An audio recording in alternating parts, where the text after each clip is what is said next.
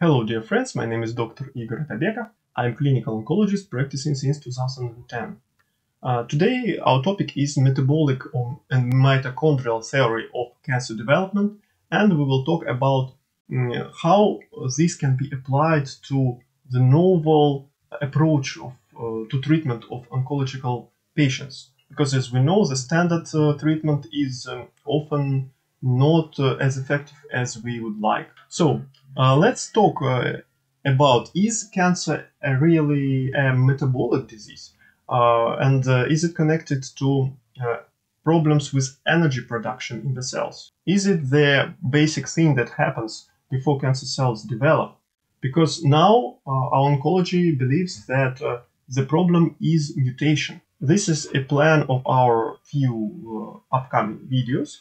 We will talk about why generally accepted theory of cancer development may be actually wrong sometimes. What is the role of mitochondria in cancer development? Does cancer really like sugar, and is keto diet a key to treatment of any cancer? Are exercises beneficial? Is it possible to starve cancer? What about hyperbaric oxygenation, barrier chambers?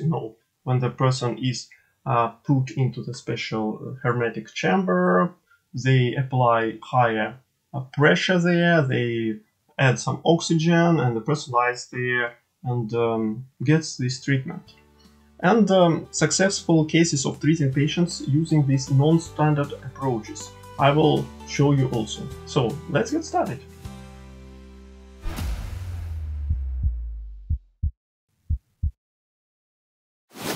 Okay, today I'll tell you something that oncologists won't tell you. Why they won't tell you? Not because they're stupid, but because it's not an official approach, and it's not something that is studied in medical schools. And usually you can hear in oncological congresses. We believe nowadays, not we believe, oncologists most believe that cancer is the mutation. What happens? There are two types of genes. Some are oncogenes. Oncogenes make cells to grow and divide. We know that cancer is the uncontrolled growth and division of cells. That means that if this oncogene is activated, for example, by mutation or by some substance, it may cause the permanent stimulation of a cell to grow and divide. During this growth and division, we need to duplicate the DNA, and of course there are always some errors there and changed code. In our body, it's smart. Our body is smart. It has many mechanisms to fix these errors. If it doesn't help, then the cells will go into apoptosis. There are some other types of killing these cells, or immunity will come at the end. If nothing happens, nothing helps, and the cancer cells will die. Because many cancer cells are produced in our body every day, but we don't develop cancer. And the second type of gene is tumor suppressor gene. That means these genes, they stop cells from growing and developing. And these are protective genes. If they are mutated, they may lose their function, and this may lead to cancer development. Some hereditary cancers, for example, BRCA, may have this problem. For example, we need only one oncogene to be activated to produce cancer, or two tumor suppressor genes to be inactivated to produce cancer. And some hereditary cancers you lose one tumor suppressor gene, for example, and you have only one normal copy. And of course, any mutation to this gene will lead to cancer development. That's why these people are at increased risk. For example, Angelina Jolie, she had this problem. But what is interesting that BRCA or P53 mutations, they also cause the metabolic changes and mitochondrial dysfunction. We know that there are a lot of risk factors of cancer development. Some can damage the DNA directly, causing mutations. Okay, we understand this supports our main theory, but some others, they don't. and they do not really support this theory. And many factors, they cause mitochondrial dysfunction and damage to energy producing factories of the cells, and that already leads to cell degradation. What are the risk factors of cancer? We know that ionizing radiation, viruses, some maybe fungi, parasites, sometimes chronic inflammation, obesity, smoking, chronic hypoxia, chronic lack of oxygen, and many others. By the way, mitochondrial dysfunction may be the cause of many other chronic progressing diseases, like, for example, Alzheimer's disease. Evolutionarily, we developed the mechanisms of effective energy production. We take molecule of sugar, we take oxygen, the cycle goes on, the mitochondrial work, and they produce a lot of energy from one glucose. And there is more old, evolutionary, ancient mechanism of energy production. This is called fermentation. It doesn't need any oxygen. It's believed that before our planet developed atmosphere, the organisms were using these mechanisms because there was no oxygen. That means they are not dependent on oxygen and they don't need it. And the problem is to produce the same amount of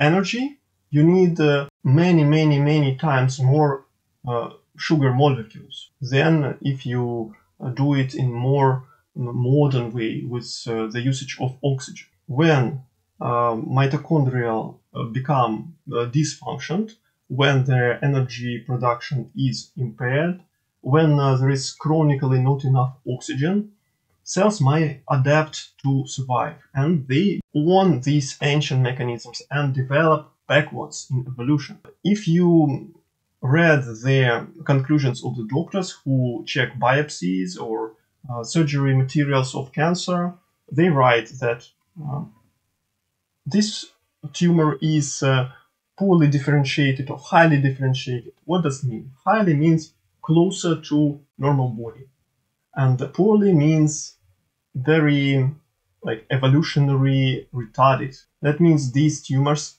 went backward already. And often we can see that these tumors, they evolve, and they with years they become more and more retarded because their dysfunction is not removed, it's not fixed. And our body is multicellular, we have a lot of organs, it's the highest level of evolution for today, and every cell makes its very specific functions, they work together, they help each other, and in these ancient organisms, in these ancient cells of cancer, they don't care about others, they are not developed evolutionary, and they don't function as they should be, and they don't do their function for our body, don't help our body. They just eat, consume energy, consume our food, and that's it, and occupy space. And they behave themselves anciently, meaning they will just grow and divide and survive without any oxygen. That's why if you think that you can kill the tumor by depleting its oxygen, you are wrong. By the way, it can easily survive in very low oxygen and in cyanide environment. It's for those who love their apricot seeds, for example, in order to produce cyanide and make tumor intoxicated. And here in this article, by the way, Thomas Seyfried is one of the leading authors in the field of metabolic mitochondrial development.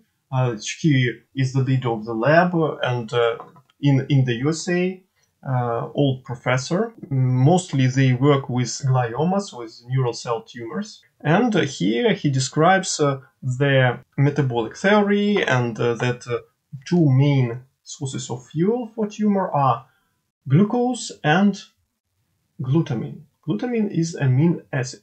But first let's start from glucose. We already understand that tumors are more ancient according to the theory. It's not official theory, by the way, but I cannot call it theory because it has a lot of clinical and preclinical data proving its worth. So according to the theory, we know that yes, for production of energy by tumor, it needs a lot of fuel because it doesn't use oxygen. It needs a lot of sugar. Many of you heard about PET-CT, PET scan. This is the device where a patient gets some glucose that is marked by special shining substance. And when it goes into the body, the tumor that is very hungry for glucose, it will grab a lot of this glucose, but it's marked, it will shine on CT. Watch how it looks like. And these regions where there is a lot of glucose accumulation will be shining, and we will know, okay, here is the tumor, there is the tumor. That means that really cancer loves sugar. Well, it's not always so easy. There are some tumors that are not very dependent on sugar. They may be not visible on PET scan with glucose, but if you scan them with glutamine, for example, they will be very visible, but it's another type of tumors. Most are like this, glucose dependent. And there is a keto diet when they decrease the amount of sugar, of carbs to less than 50 grams per day. And the patient's organism will be in shock. It needs glucose, it's used to glucose, but there is no glucose anymore, and it will need to accommodate, and it will need to adapt and retune itself to work on ketone bodies. It will use their fat fuel, and these ketone bodies are not non-fermentable. The tumors cannot eat it. And they also may improve the function of mitochondria, protect them, decrease their production of oxygen species, reactive oxygen species, and free radicals damaging DNA in mitochondria. And this is, by the way, a nice approach. There is a lot of preclinical data on keto diet, clinical even data. Here you can see the randomized controlled trial on patients with breast cancer undergoing chemotherapy before surgery. And then some of them got keto diet, some used usual diet, and we saw that there is less insulin, less IGF-1. These are things that stimulate growth of cells and also tumor. And we see that there is smaller, better reaction to chemotherapy. Tumor died more. Look, 27 millimeters versus 6 millimeters on usual diet versus keto diet. So keto diet seems to be a nice approach to the tumor into chronic stress and try to starve it. But tumors are not, it's ancient, they know how to survive. And it can also live on, for example, glutamine. That's why in many cases keto diet alone is not enough to heal these tumors. But it's one of the main basic things to do. Again, this is not official approach. I'm telling you about the approaches that are alternative, but I'm quite sure that they will be developed in future, and I guess it will be included in standards in future years. Again, what I want to tell you is that cancer cells, according to this theory, don't need oxygen, and usual cells need oxygen very much. That's why aerobic exercises, different breathing techniques, walking in the forest, fresh air, breathing is very important, but not vigorous exercises, as they may actually worsen the situation and increase their hypoxia, low oxygen levels in the tissues. It's very important because our cells love oxygen, tumor cells don't need it, and I would say even they don't love it because it may produce free radicals in the tumors, affecting and damaging them. So this is one side of the approach. We will talk about other sides and other approaches. We'll talk about other issues of this theory in next videos. Please see the full playlist. If you want to support channel, please, there is a link down below. I would be happy if you write any comment, any wishes to one another, maybe share your experience, and I'm waiting for you in the next videos. Goodbye. Don't be afraid.